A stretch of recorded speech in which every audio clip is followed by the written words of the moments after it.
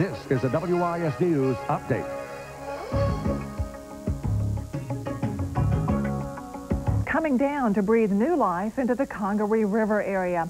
City officials announced today they've narrowed the field of companies to redevelop the CCI prison.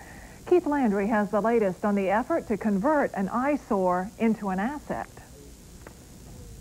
Planners hope Columbia's CCI prison will be replaced by homes and shops along the Congaree River within 2 years. Today, city officials narrowed the field of potential companies from 13 to 7 in a redevelopment project here. All of these groups have outstanding backgrounds and reputations in urban redevelopment. Planners envision 25 acres of development near the Congaree River. The River Alliance is working with the city. If we can do what we want to do, which is around 2,000 housing units in the first 5 years, up and down both sides of the river, then we will have made a major movement towards that end. Analysts think the CCI land will be worth $60 million when it's developed, and it will generate almost $1 million a year in property taxes. But it takes tax dollars to generate them. We'll have to put some upfront money in. How much, we don't know, but I suspect you're talking $1 or $2 million of infrastructure.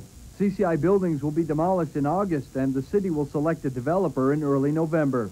Keith Landry, WIS News.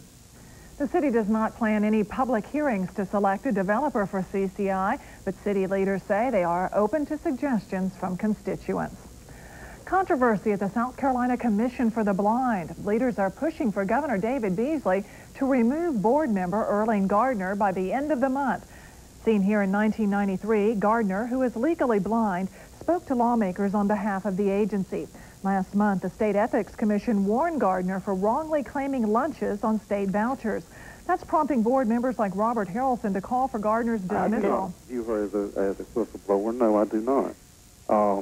I view Ms. Gardner that she made an error as far as ethics is concerned, and she, like myself or anyone else, should be dealt with in accordance to the law.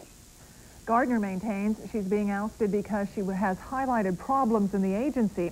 There's no word on when Governor Beasley will decide what, if any, action to take.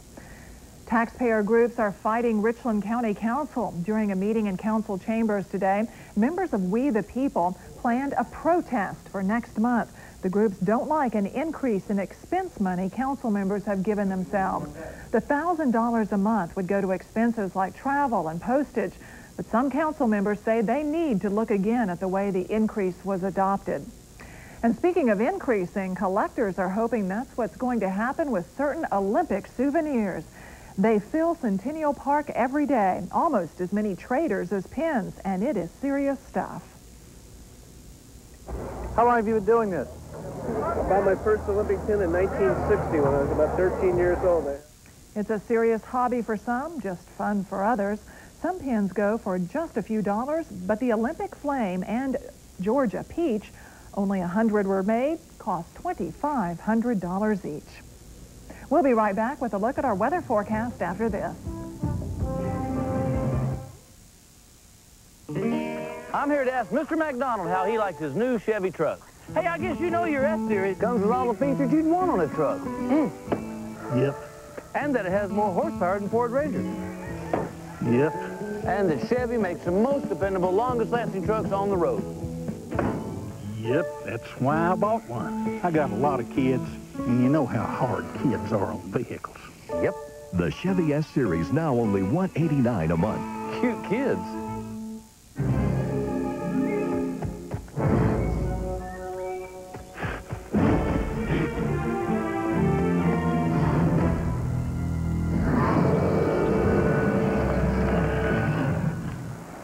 Split it with you?